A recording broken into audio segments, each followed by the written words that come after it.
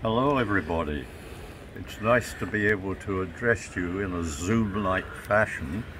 That seems to be all we have to get together.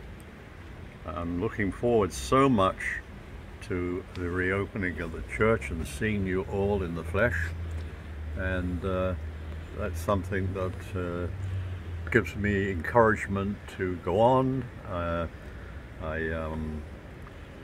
I must say Zoom has been a blessing because I have like a cinema club here that we all attend once a month, and this month is my turn to pick the film, and we all enjoy it very much, and it keeps the group together again.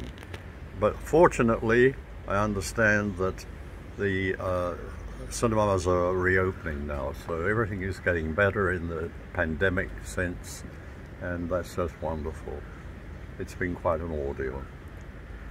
I think of you each many times. I get phone calls from some of you, and I call others, and I was really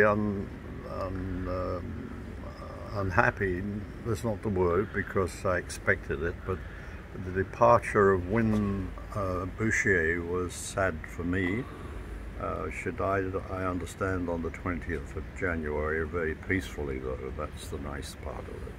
She was a lovely woman.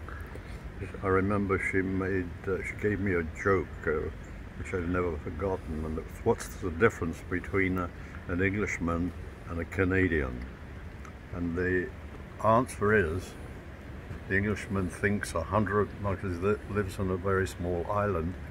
The Englishman thinks 100 miles is a very long way, and the Canadian thinks 100 years is a very long time. I thought that was pretty funny. When I get back, it will be just a joy, just a joy. I understand that we can't get there because they're making a wreckage of the whole thing in the church itself, putting in this new facility for invalids to have a kitchen and a toilet on the main floor of the church. So I look forward to seeing that too. Reverend Maurice has come over to visit me, and in my little Garden of Eden. That's what I think of it.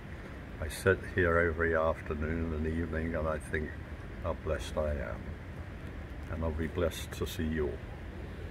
See you soon. Bye for now.